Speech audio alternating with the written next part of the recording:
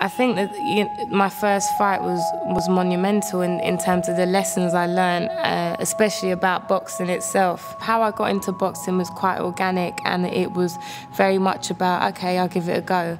All right, do you want me to enter the championship? All right, then I'll have a go. I think I was a product of my own success, I guess. I didn't really think too much about doing it, I just done it, and as a result of doing well, it kind of paved another bit of path for me, and then I kind of continued on that journey, and it just kind of followed like that, really, and took me all the way up to GB camp. So, which is quite crazy to think, considering that first fight when, I knew so little about boxing, and it was just very much, okay, let's give it a go. I'm nervous. I'm thinking, why am I doing this? I'm filled with a little bit of doubt, and I want people to be proud of me. Most of all, I want to be proud of myself.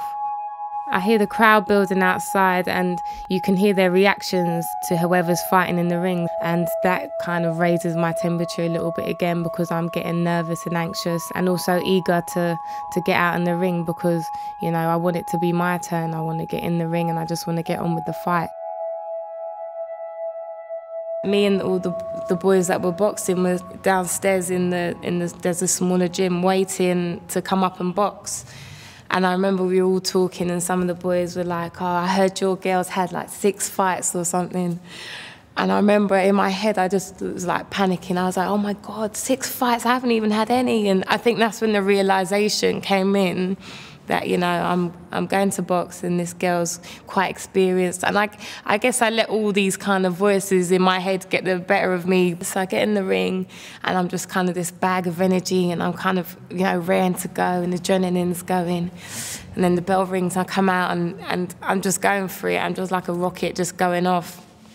And I can't remember too much, but I remember people shouting, like cheering for me and that kind of thing. And I remember thinking, oh, I'm doing well. By the 3rd round, it was kind of like I'd went from kind of up there with all my energy to like a massive slump, just kind of like had nothing left. In my head, my mind saying, put your hands up, keep moving. But it's like it was the weirdest feeling. It was like my arms wouldn't correlate, or they couldn't connect with what my mind's telling me to do. So I'm getting punched, and then the fight ended, and that was it. It was ended. She won, and it was just she got the better of me. I came out of the ring, and then after I kind of got my energy back, and I was kind of chuffed. Like, I've got pictures of that night with me and my coach, kind of arm around him, smiling, and lots of positives and negatives about the whole thing all in one. It was, oh, I lost, but yeah, I done it, all those kind of things. And I needed it. I learned what it felt like to be so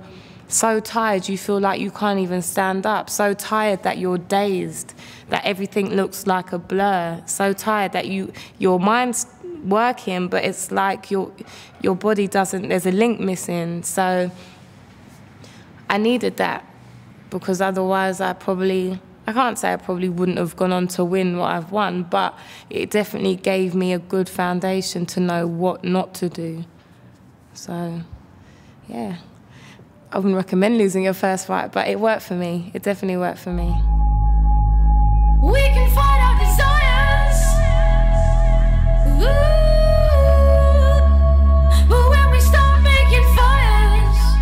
Every single fight I've had, win or lose, I've learnt from it.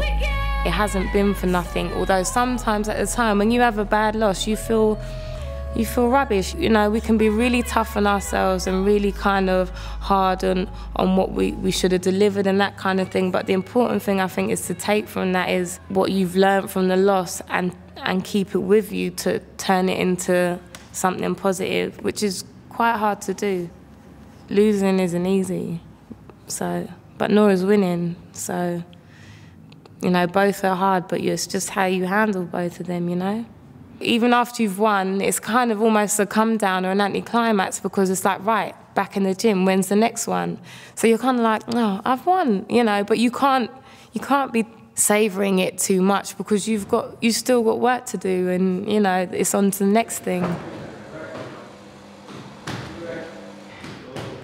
having spoken about all the different little boxing journeys I've had, the obvious one would be winning gold at the European Unions, the EUs, in 2008. Simply because I had little expectations, not because I didn't believe in myself, or maybe I didn't as much as I thought I could, but I went there just really happy to be there, you know. And then in the end, I think I won my first fight. It was really close. And from there, it was like I had a switch in my head, and it was kind of like, so what if they've had like 60 fights or 100 fights? So you're here to, you've trained just as hard, you're here to win, get the medal. And I did, and that was the kind of, you know, it was very much a real journey for me in terms of how I kind of focused on getting the job done, I guess, and kind of believing in myself and not listening to the negative voices. I just went in there and was like, so what? Like, I can box. I'm gonna do this. So, yeah, and it was cool. It was a good result. I'm going in for the kill. I'm doing it for a thrill. I'm hoping you'll understand. When I'm in the moment, in the middle of the fight, it's almost a feeling of total peace and silence, and the only voice that I can hear is my own. And it's that feeling of you know, almost total, I guess, elation, knowing that you're nearly there, that you've nearly won. You know, trophies are great as well because they're rewards, but I think for me it's the personal reward as well, that, you know, I put my mind to it and trained hard, and the outcome was a positive one.